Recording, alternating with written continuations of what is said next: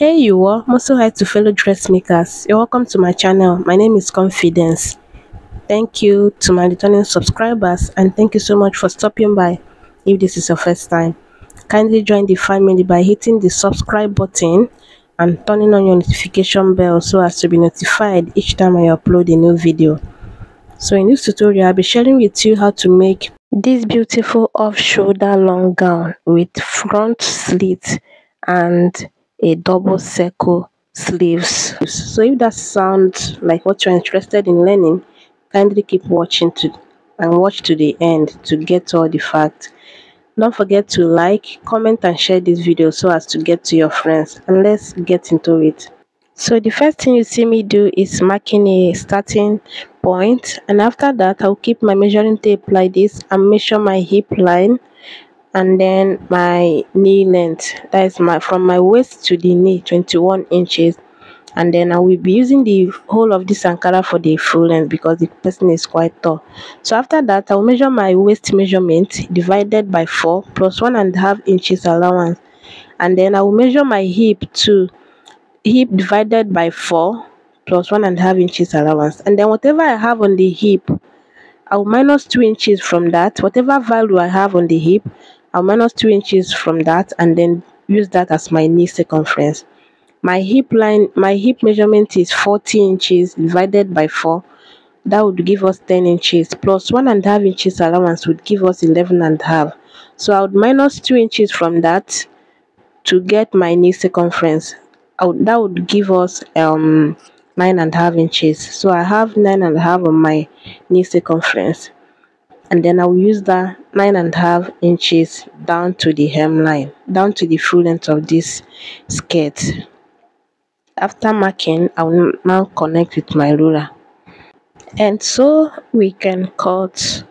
I'll be cutting just on the part that I marked, and after cutting I'll now fold my fabric again to cut the back piece.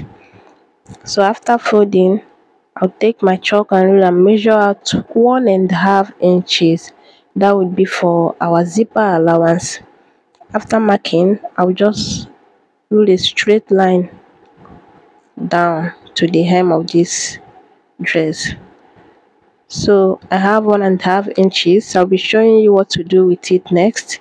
So now I'll take the front piece and then keep it exactly on that 1.5 inches I marked, just as you can see me do, just on that line. You see there's a space for our zip. So now after doing it the right way, I'll now take my measuring tape and measure my hip line again.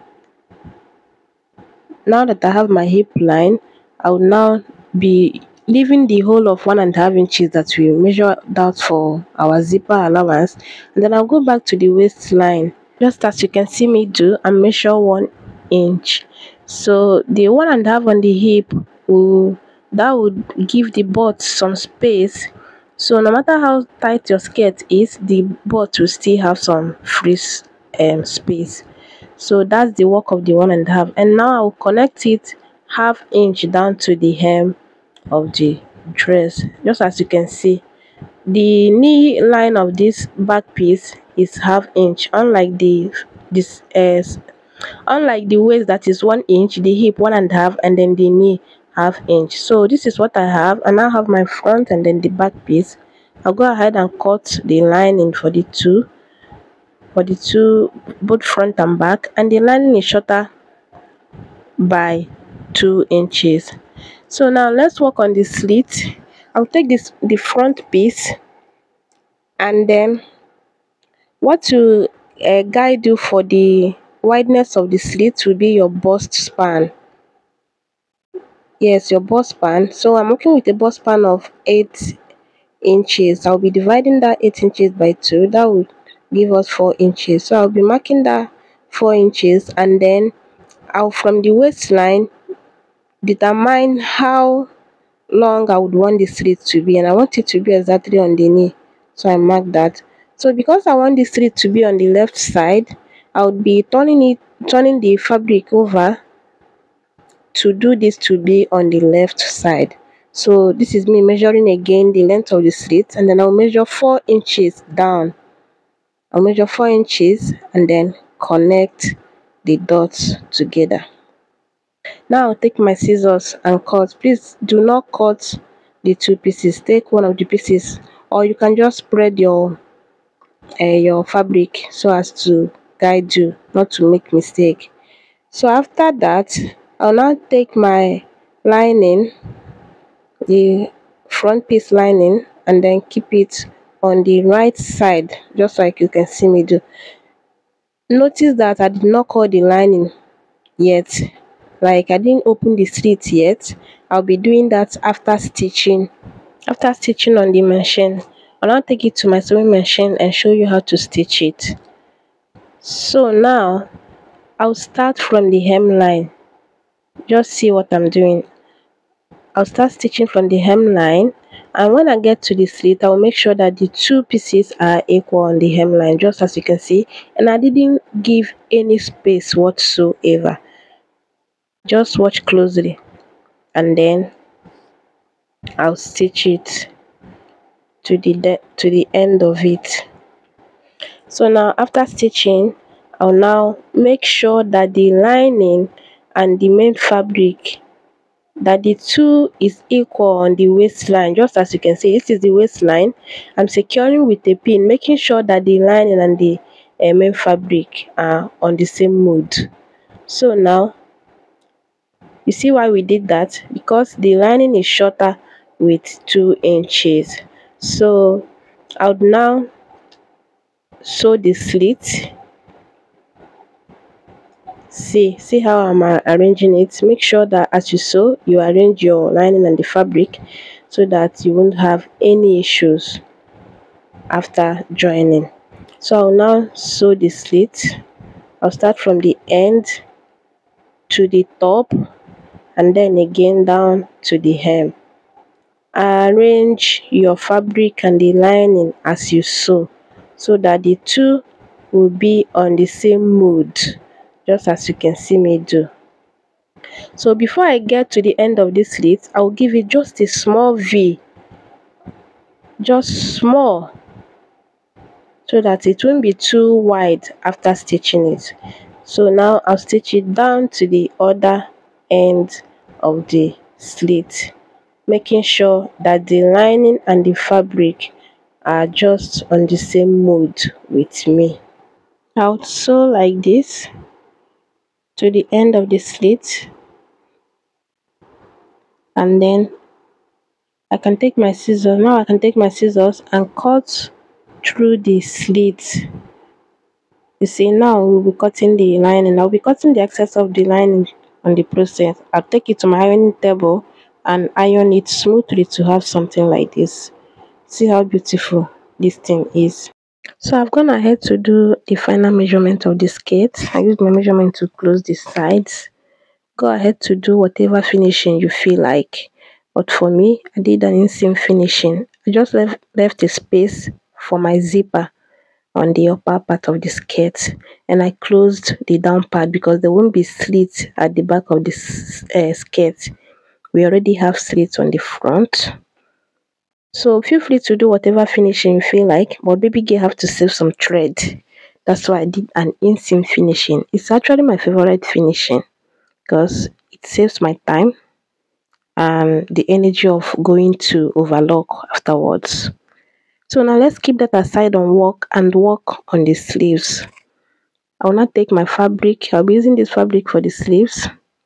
So the first thing I'll do is to fold it. You will be needing a half circle for your sleeves. You can do a full circle anyway, but it won't give you exactly what is on the thumbnail. Half circle would give you that. So you see how I fold it to have a half circle, 180-degree circle, as some people know it. So now I'll be taking note of my round arm measurement. I don't know what it's called. Help me in the comment section. The round arm measurement, I'll be adding extra stitching allowance to that. So I'll be taking note of that, and then also the length of the sleeves. So first I'll mark out 3 inches for the radius, making sure that I have exactly that round arm measurement plus some extra allowance, which you'll be seeing later. So after that, I'll take my measuring tape and measure out the full length of the sleeves, 8 inches. You know the sleeves is double, so this one I'm cutting now is the longer one. I'll be using this one to trace out the shorter one later on. So after cutting, I have something like this. I'll now take my measuring tape. You see what I told you? You need a half circle, not a full circle, 180-degree. So I will now fold it back again. Take my measuring tape and measure out my round arm measurement, which is 8 inches plus half-inch stitching allowance. I'll mark it like so, and then I'll be doing a small curve for the armhole. That part will be where I'll be joining on the armhole. You can measure your armhole to know the length of it so as to know how to cut.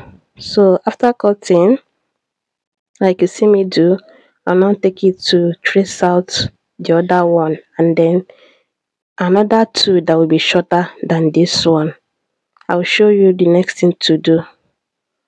So I'm gonna have to cut that out, and also the lining. You see what we have? We have the longer one and then the shorter one. So as you can see, one is longer by 1 inch. So I'm gonna have to cut the lining too. So I'll take one piece of it and then take the lining for that, take it to my sewing machine and then sew it round. Iron it thoroughly to have something like this. So this is it. I'm gonna have to do the two, and this is what we have.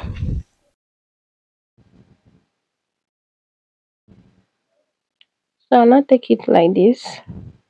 This is the part that will be our round arm, the other part armhole. So now I'll not take the two pieces like so. This one is the longer one. Then I'll take the shorter one like this. Let me mark the lining part so that we'll know what we are doing.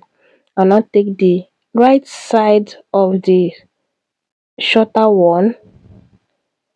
Just watch closely. This is the right side of the bigger one. I'll now take the right side of the shorter one, make it to face the wrong side of the bigger one. Just watch closely. It's as simple as that. Make sure the right side of the shorter one is facing the wrong side of the bigger one, and go to your sewing machine and stitch it like that. Just the part that will be around the arm area. Do not stitch the armhole part. And then this is what we have. You see? Yes, I did a top stitch on the part that won't be visible, and this is me admiring the beautiful nonsense that my machine stitched for me. The stitch was really bad and I didn't notice. So now I'll take the sleeves like this and run a stitch on this part that you see my hand moving on, the part that will be on the armhole, and keep that aside. So this is our upper part. It's an off-shoulder princess bustier. The video is out on the channel. Do well to check it out. See how cupped it is and neat. So just like I did on the down part of this, the skirt part of this dress, inseam finishing I also did for the upper part. So now I'll take it to my sewing machine and join the two together, the upper part and the down part. Do well to check the video. It's out already on the channel, how to cut and join this princess bustier. So after joining it, this is what we have. You see how beautiful this is. I've gone ahead to iron the dress, and it's already giving what it's supposed to be giving. And I've also installed the zipper neatly, just as you can see. Let me know in the comment section if you would love me to do a video on this inseam finishing. So now I'll take the sleeve and close this part that you see me demonstrate like this to have something like so. Yes, you see the only part that we have open now is the armhole area, the part that will be joining on the armhole. So now I'll take my measuring tape and measure out round my arm measurement 4 inches as I mentioned earlier, and then I will mark it. So now I'll have it in mind that the other part left will be going to the armhole. I'll now take the dress, and then on the center of the armhole, that is the space between the front and then the back armhole, I'll take it and then take the sleeves to making sure that the two joining parts are meeting each other. I'll now take it to my sewing machine, and then that part that I marked is where I'll be stitching on. That would be the allowance, the joining allowance. So now I'll take it to my sewing machine, join it neatly, run a stitch round, stitch it round the armhole, making sure that the two joining are aligning, and voila, this is what we have. And Jumoke is doing what she knows how to do best. So as you can see, the dress is exactly what you ordered. So this will be the end of our tutorial. Do let me know your thoughts on the comment section, and I'll see you in my next video. Be good. Bye.